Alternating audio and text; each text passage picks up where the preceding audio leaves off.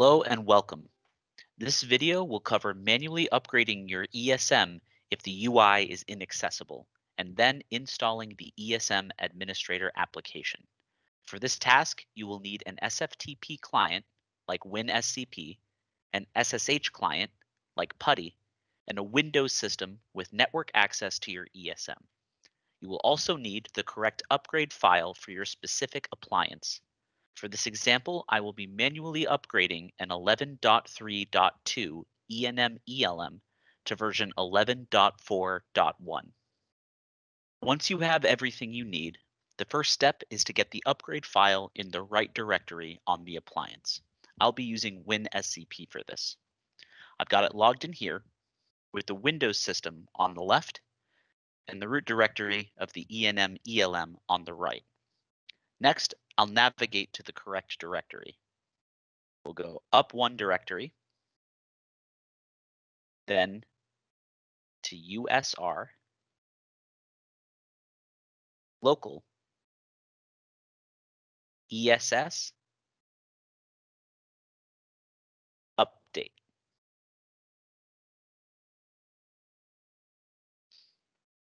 Next, we'll drag the update file into this directory on the ENM-ELM.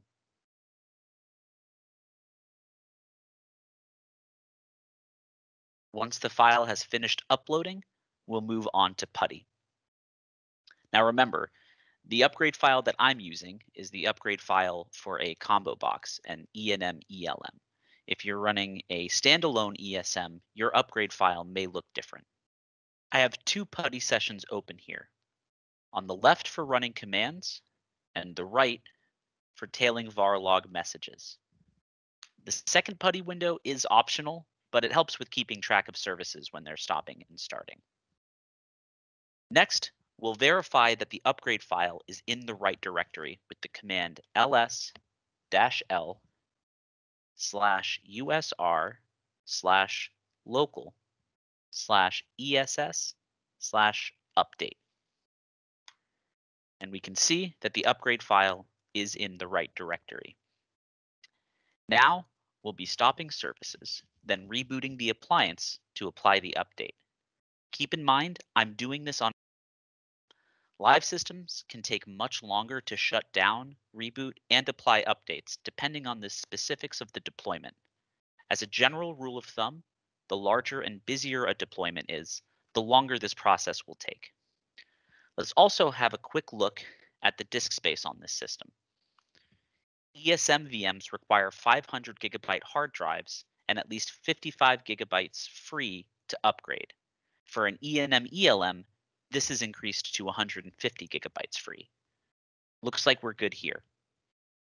So to begin, we'll start by stopping CPService. Service, CPService, stop. This will stop all of the front-end ESM services. On my test system, this should complete in less than a minute, but on live systems, this could take up to 30 minutes. You'll know the command has finished running when the command prompt returns.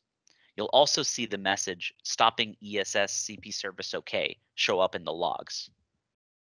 If this takes longer than 30 minutes, you can contact McAfee support and we'll help make sure the service isn't stuck.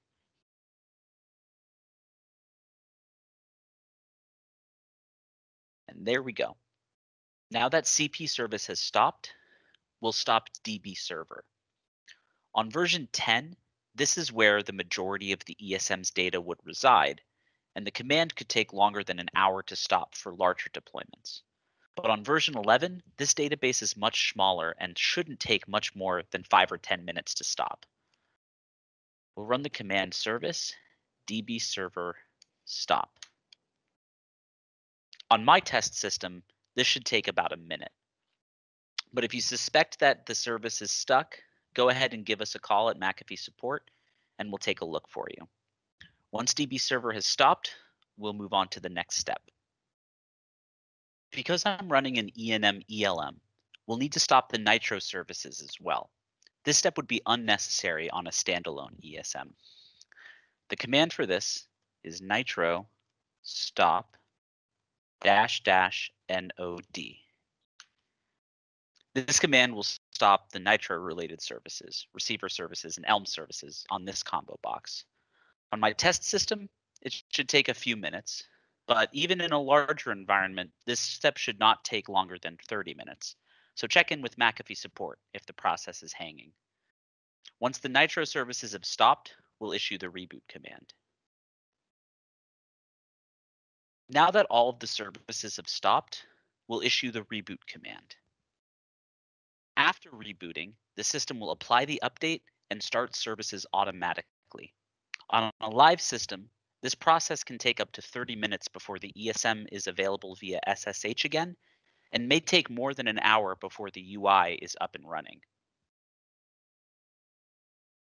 And to make sure the system actually reboots, I'm going to run a ping test in a command prompt over here that will let me know when the ESM is no longer available on the network.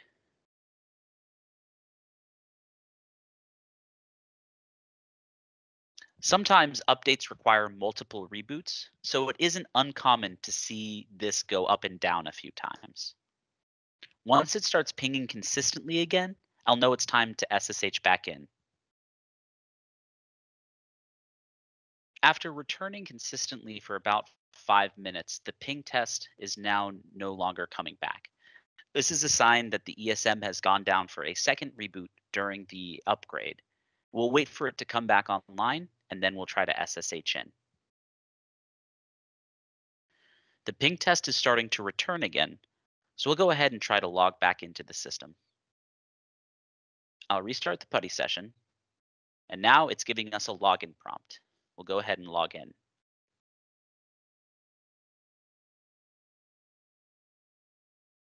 And there we are. Now let's go ahead and check the build stamp to make sure the system did upgrade. For that, I'll run the command cat /etc/build stamp. And you can see the build stamp has changed to 11.4.1. Even though the system is now available via SSH, we do have to wait for the services to finish starting before we can log in and install the ESM Admin app. The longest step of this process is for the system to start Snowflex, which is undergoing some changes due to the update. This step may take as long as 18 to 25 minutes to fully start, and it's not uncommon to see these kind of errors that I'm seeing while tailing the logs while it is doing so.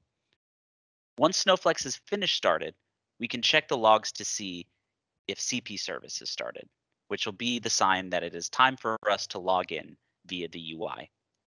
After waiting for about 20 minutes, I've noticed that the errors that I was seeing in the logs are no longer occurring, which tells me it's time to check if CPService has started successfully. The way I like to do that is by running this command, cat var log messages pipe grep-i successfully. What I'm looking for is this line right here, CPService D started successfully at 2220 minutes. If I compare that to the current time, that was about 10 minutes ago. So that tells me that we're ready to log in via the UI. Just a note before we install the admin app, if you are not running version 11.4.1 or a later version, you will need to apply the appropriate hotfix to your ESM before you can install the app. For more guidance on that process, you can check out our other video, McAfee SIEM, patching your ESM and installing the ESM admin application. Let's refresh. And sure enough, we're ready to log in. Now, in order to download the ESM admin app after an upgrade, you'll need to make sure you clear your browser cache and that Flash is blocked on your browser. I've already done so on this one. So let's log in as normal.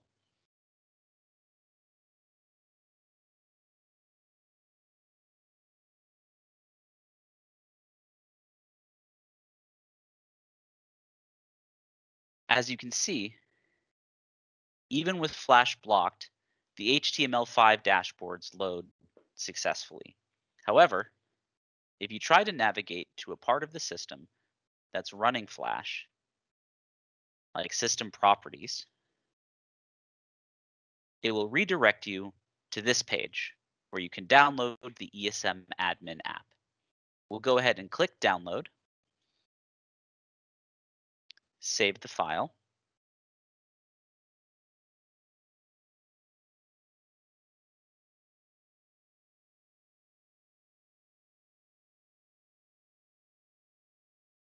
and run the file as administrator. Once the admin app is installed, you no longer need administrator privileges to run the application.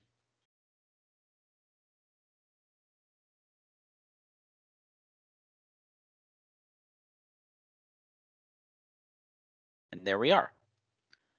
Let's go ahead and test it out.